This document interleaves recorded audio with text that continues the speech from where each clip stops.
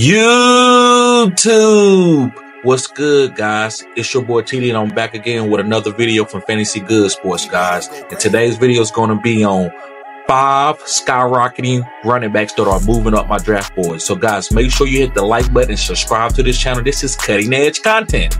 I said what I said. This is cutting edge content. So, with no further ado, guys, let's begin. The first running back, guys, that I believe that is skyrocketing up the rankings and that you should be drafting is Saquon Barkley. So listen, I'm not going to hold you up on this video, but the main reason why I'm drafting Saquon Barkley, guys, is Jalen Hurts is not going to run the ball on the goal line as much. Will they still do the tush push? Yes. But they bought Saquon Barkley in to take some of that workload off of Jalen Hurts. Pause. So I believe Saquon Barkley, guys, is going to get 10 rushing touchdowns just to keep Jalen Hurts healthy. That way he can stand in the pocket later in the season and deliver to these weapons like Devon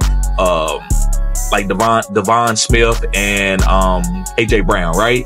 And Dallas Goedert. So these guys, Devontae Smith and Dallas Goedert. So guys, yes, I think Jalen Hurts is going to run the ball less this year, and they're going to hand it off to Saquon Barkley. They had DeAndre Swift as a #1 RB last year. Okay, let's move on to my next guy.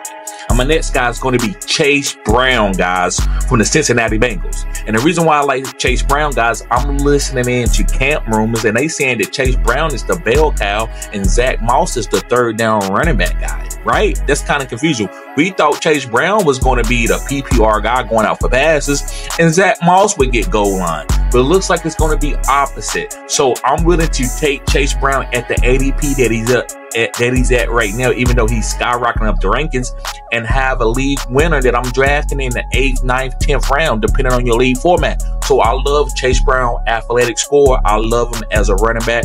And if you go back and watch him at Illinois, guys, he was really, really good.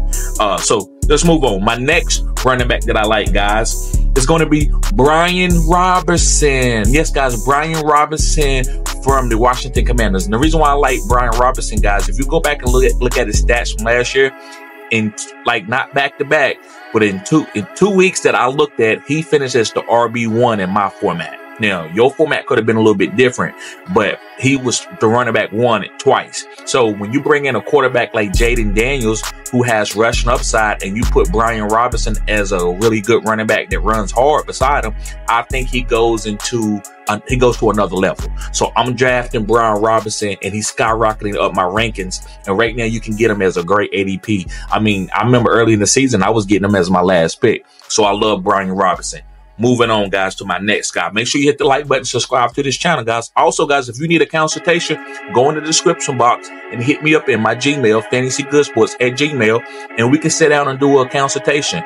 30 minutes for $50. Also, guys, I offer other things. I offer, I can help you with the draft. That's a little bit more expensive, but we can talk about it. Everything is in the description box. Okay, my next guy is going to be Devon A-Chain. And that's what I was trying to say earlier when I was saying Devontae Smith. But yes, Devon A-Chain, guys. Devon A-Chain is very explosive. Guys, he had over 100 carries and averaged like 7 point something yards per carry. That's tremendous.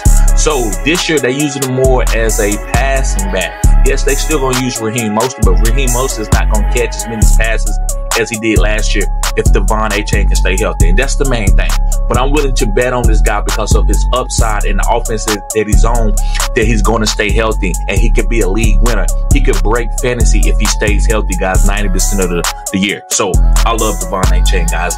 And last but not least, guys, make sure you hit the 100 symbol. Let me know you're still watching the video. Guys, watching the full video helps me out. So make sure you click the like button, also subscribe and share the content. But my last guy is going to be Ramondre Stevenson.